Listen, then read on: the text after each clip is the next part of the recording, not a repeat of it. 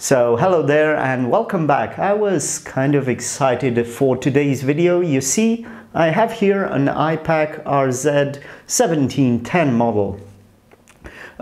Even though this is only an entry-level model, I still felt it was necessary to present it on the channel since many of you get acquainted with pocket PCs mainly through this bottom bargain basement whatever cheapo gadget device.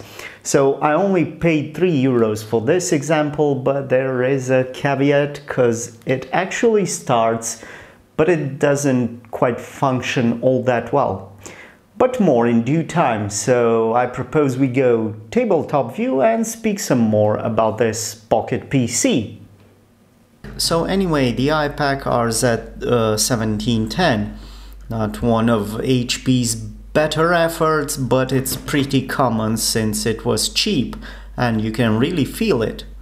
So I just have to easily force it and it creaks quite a lot, and that's because it's made out of plastic, but not of high quality plastic. It's only some painted bezel on the front, and the housing on the back really is just a matte rough finish meant to resist a scratch and dirt and so on. So really it's not a great device. It mainly feels like you know, a disposable camera in that sense. So have Ipaq tried to invent the disposable pocket PC? This thing has an encapsulated battery, but it's not the premium device like we're used to today with glass and metal sandwich smartphones, which have no battery removal capacity. This is just a screwed in battery and it's fixed in place. Now the buttons here on the front don't feel extremely well, but they don't feel worse than similar Ipaqs. The stylus, however, even the stylus is pretty thin and pretty low cost. Now the problem with this particular device is that it doesn't want to calibrate the screen. I'll try to operate it while speaking to you.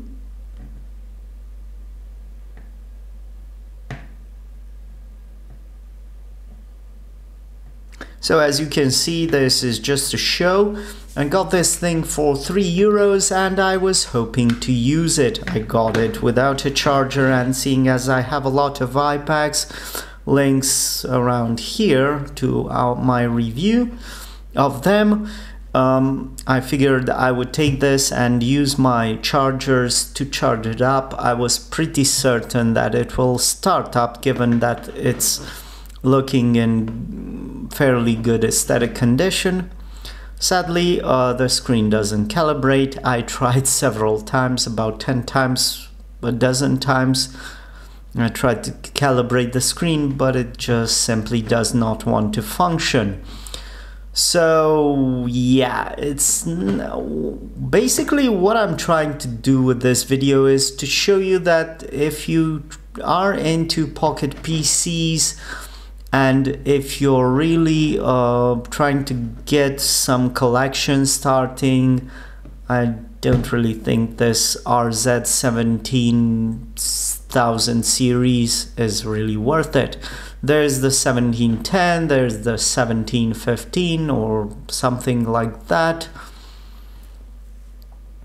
but really